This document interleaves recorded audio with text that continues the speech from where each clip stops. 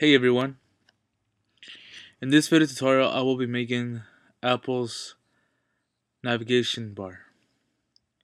So let's get started. Let's switch over to Photoshop. Let's go to File, New, create a new document. I'm going to call my document nav.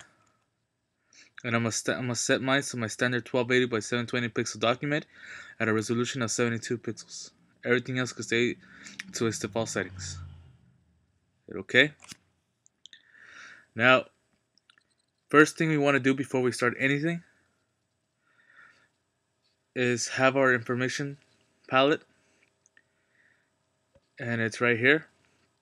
And if you guys don't have it, just go up to your Windows menu, go to click on Window, and then click on Info, and it should automatically open up your info panel.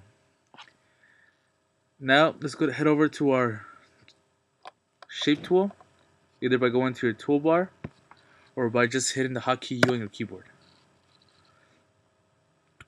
Now a shortcut to shift through all your tools is simply just hitting Shift U, and that'll switch up all your shape tools. So essentially you want to be using the rounded rectangle tool. And let's go over to our radius and switch it over to 10 pixels. And we're gonna make our navigation bar 980 pixels. And the height of it's gonna be 60, just 60. Now, this is just for demonstration purposes. When you make your own navigation bar, you can make it however it is that you want. If you want to make it wider, if you want to make it longer, it's up to you. You decide what is it that you want to do with your navigation bar. So just let me set my, there we go. That's roughly okay. Now since I have some layer styles set to my shape, I'm gonna go ahead and clear all my layer styles. So I'm gonna go to Layer, Layer Styles, Clear Layer Styles, and that will get rid of all the styles. Now to center our shape, we're gonna select the whole document by hitting Command Control A, and we're gonna switch from our Shapes tool to our Move tool. The hotkey for that is B, or just simply go over here to your toolbar. Now here in the top we have a few options. The option that we want to use is going to be Align Horizontal Center. So there we go, it aligns to the center. So you can see what's happening. I'm gonna change my color to black. As you can see, the shape has been centered. And to deselect the document, just hit Command and Control D. Nice. So now what we're gonna do is change this color. So let's just right click on your layer, blending options. You can do this in two ways. The way that I just did it, or just by double clicking on your shape, and that'll bring up your dialog box, your layers dialog box. Now we're gonna give it a gradient overlay.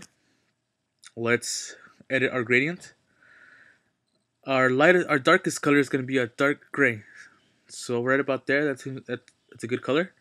And the hexel value for that is 49, 49, 49. Hit OK. And for the lightest value, we're gonna give it a lighter gray. So that seems to look okay. Okay. So now hit OK. And one more thing before we do anything is we are going to make our gradient lean more to one side than the other. So we're gonna put this color midpoint at about 64%, and I'm just checking to see how it's looking, and 65 seems to be pretty good. Hit OK. Now we're gonna reverse this gradient. There we go. Now that I'm looking at it, I think it'll be a lot better if I switch my midpoint a little bit more over. So I'm just gonna go ahead and do that.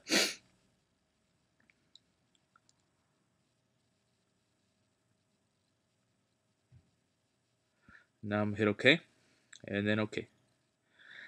Now, second part of this, well, the next step we're gonna do is we're going to add guidelines to our navigation bar. There's two ways you can do this. If you have your ruler open, set to your document, you can just either go to your ruler and just pull them out. Just drag them out like that. Let's go over there and drag them out. But if you do not have your ruler, second option is going to view and then selecting new guide, and it'll bring you up and bring you to the new guide dialog box. And you get to choose how is it that you want your dialog box. If you want it horizontal, if you want it vertical. In this case, we want it vertical, so hit OK. So we just go ahead and pull this and put it to wherever we want. And if you want your ruler and you don't have it, just same thing. Go to your Windows menu, go to View, and then just make sure that ruler is checked on. Now I'm gonna get rid of all my guidelines and start again. So just go ahead and clear guides. So I'm just gonna pull them out. And for the purpose of this tutorial, I'm just gonna make three links. We'll make the 2 links and a search box. There we go. Next, we're gonna duplicate this box, and J.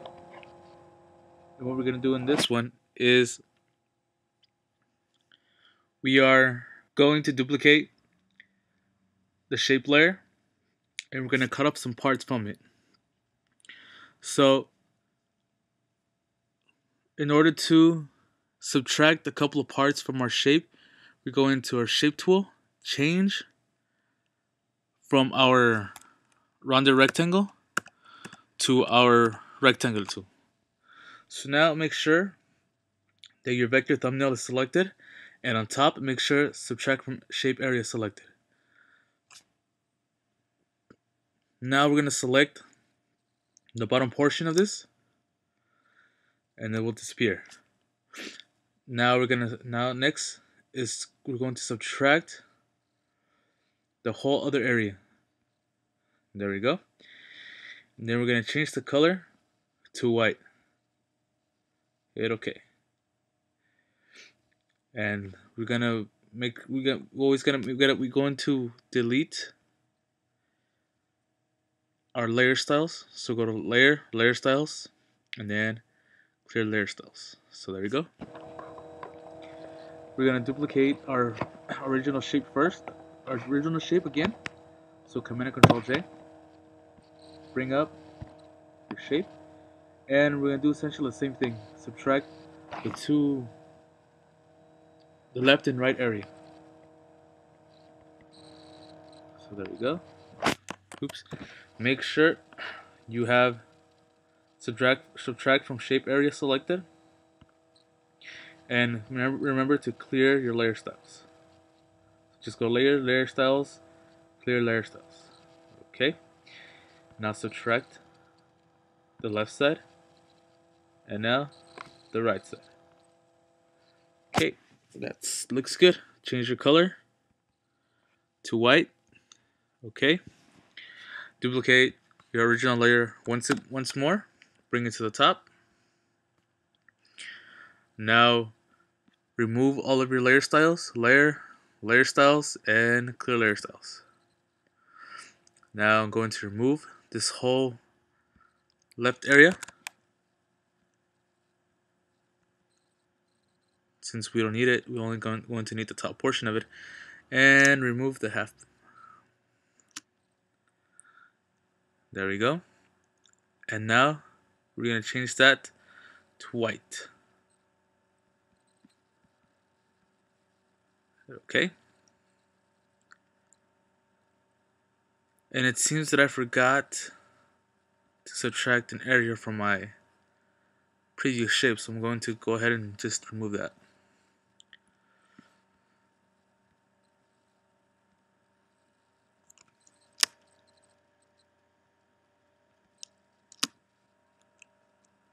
Okay, so there we go.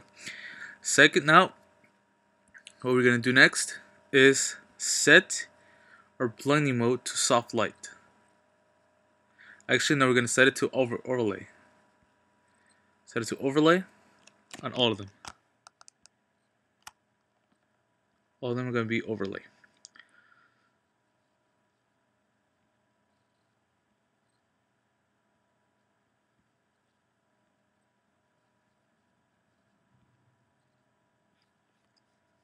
Now, we're going to lower the opacity to about, I want to say 30%, maybe even less.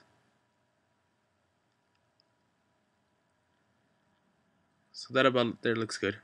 So 40% is good. Lower your opacity to 40%.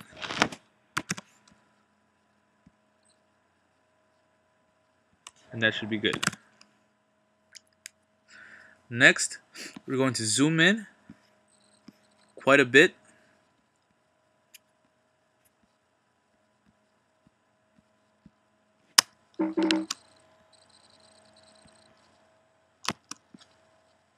We're going to zoom in.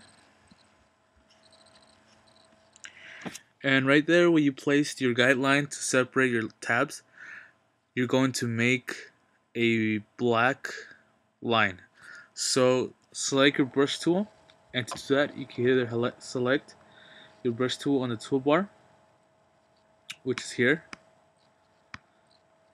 or you can just hit the key B and that'll select your brush tool.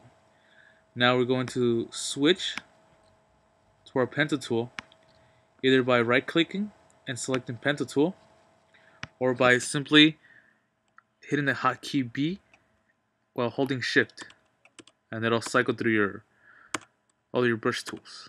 So we're going to use our pencil tool, and now we're going to make a new layer.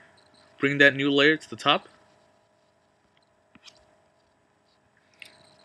Then just make sure your color is set to black, and just make a line straight down. There you go. And the same thing do for the other guidelines. Just paint and go down.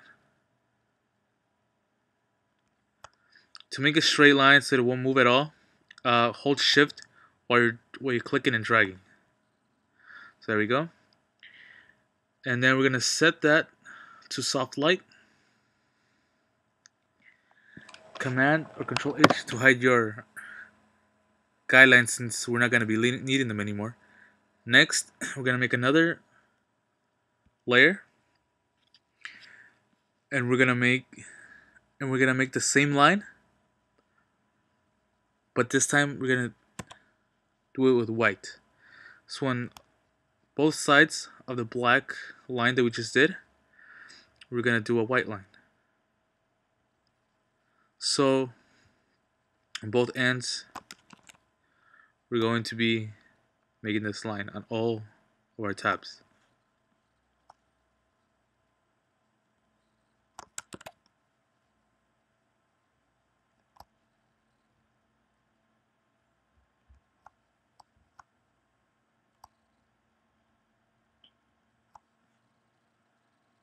And now we're gonna set the blending mode to soft light, and we're gonna lower the opacity down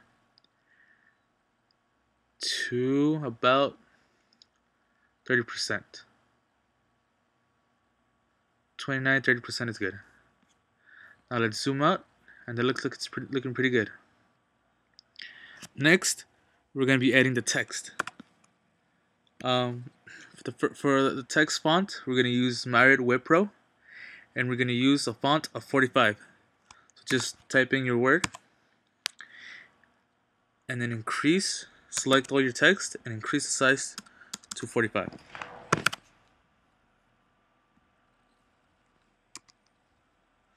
To center your text, let's select our original layer, our navigation bar, by hitting Command and clicking on the layer,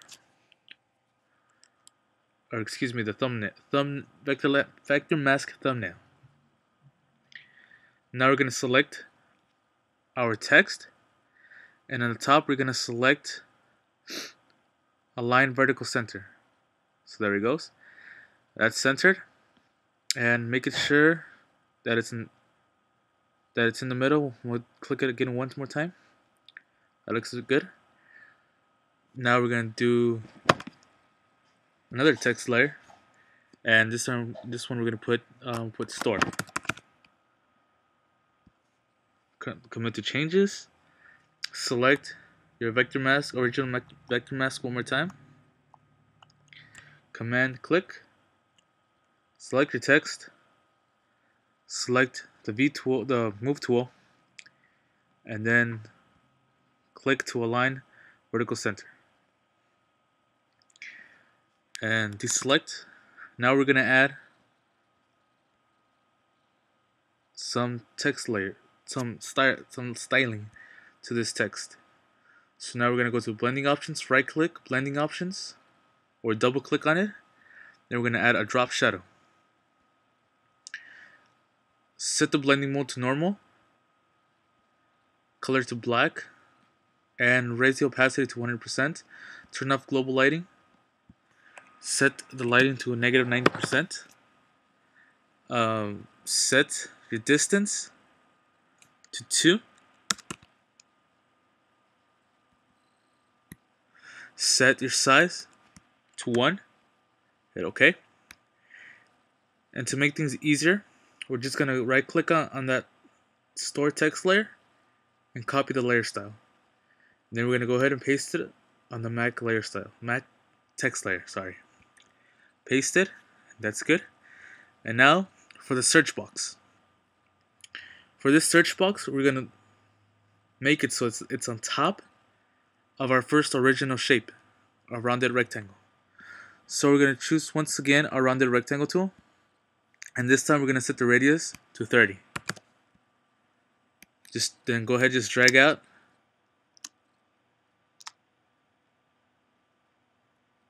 your rounded rectangle. And we're going to set its color to a dark gray. Preferably just click on,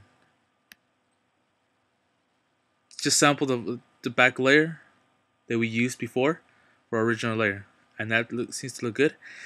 Now that we've done that, let's add some styles to it. So right click, blending options, and then let's add a drop shadow to it. And instead of acting as a drop shadow, it's gonna be a highlight. So we're gonna set our blending mode to screen, and we're gonna change the color to white. I'm sorry, and then opacity to 100%, turn off global lighting, set it to 90 degrees, set the distance to 2, size to 1. Let's put down the opacity a bit.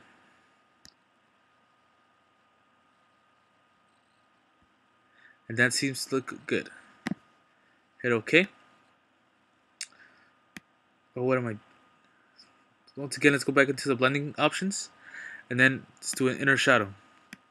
And this inner shadow is its blending mode is gonna be normal. Its opacity at 100%. Turn off global lighting, 90-degree angle, and its distance is gonna be 2. Its size is gonna be 1.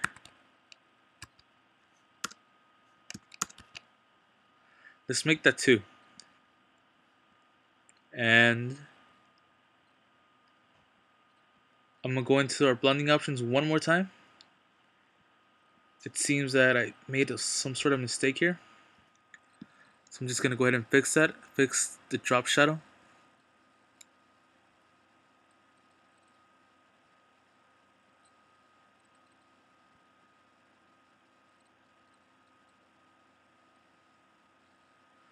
Now I'm going to lower the opacity down a bit more. So that looks good.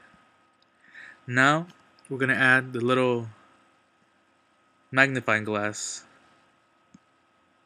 So let's go into our shape tool and select the custom shape tool. Right click and look for the magnifying glass.